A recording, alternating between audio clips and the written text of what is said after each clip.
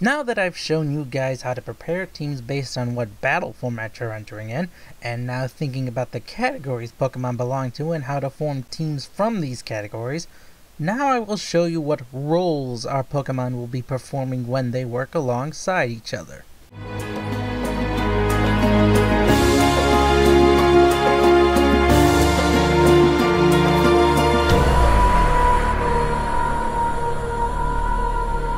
Once again, as with previous videos, what I say in this video is purely my opinion. It may, and probably will, differ from what other, more accomplished trainers may say on the subject.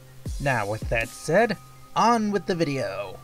The team you're seeing on screen is the same VGC team I used in the first International Online Challenge Cup for 2017 in February, and they performed very well together. This team, while not the most powerful, is reliable and has answers to many threats people may bring against me. However, what makes this team strong is that each member of the team has a role they fulfill, and when combined, create a powerful team that has answers to any threat conceivable. You may have your own team in mind, but just for explanation purposes for the remaining 3 videos of this series, I'll describe what roles each of my Pokemon fulfill on this team, the Pokemon they are meant to counter, and their team synergy as a whole. To start off, when it comes to roles, my team has a very powerful special defense wall in the form of Nihilego. With its powerful special defense stat, combined with the Assault Vest, this Ultra Beast role is to withstand even the mightiest of special attacks, not including a Psychic from a Tapu Lele under the effects of Psychic Terrain with a Choice Specs equipped. But Nihilego offers great offensive pressure in the form of its powerful special attack, and huge diverse move pool that I've given it with Grass Knot, Power Gem, Sludge Bomb, and Thunderbolt.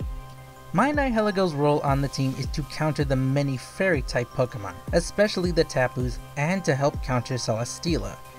However, because of the lackluster defense stat, Nihilego needs some support to deal with aggressive physical Pokemon.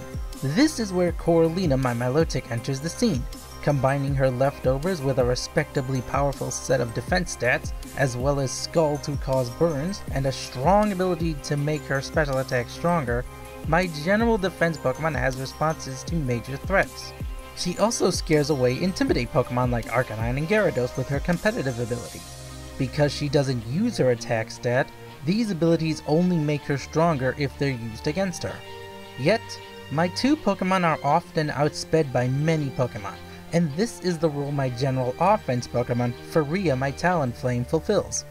Faria's ability may have been nerfed in Sun and Moon, but Gale Wing still offers the surest method of setting up a Tailwind before any other moves are made. With Faria, the speed will be in my team's favor. And if I don't need speed, Faria's Firium Z Crystal and Flare Blitz move will allow her to power through major threats my team face, while also allowing her to preserve her health to keep her Gale Wings ability at the ready for either a Tailwind setup or a priority Brave Bird attack.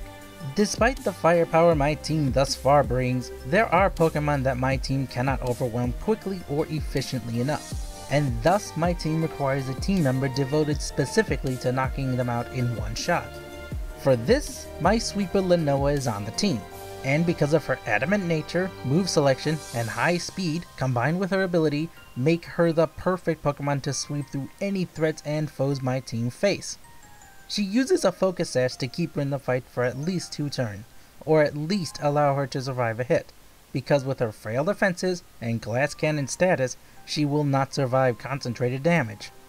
For general support, Alexandra my Serena is on the team to offer protection against priority moves.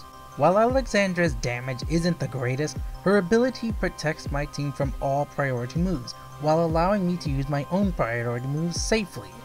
I offset her damage output by giving her a Life Orb. Her primary role though is to protect against the only thing that Lenoa is truly weak to, and that is being KO'd by priority moves. Finally, for pure damage output alongside my Nihilego, acting as a general defense Pokemon as well, is my Tapu Fini with Choice Specs. Her role is to help deal with Pokemon that either Lenoa can't deal with, or to counter some major threats with a powerful special attack. She also serves a secondary role, and that is to offer my team a field in which they cannot be confused, paralyzed, poisoned or burned by setting up the misty terrain.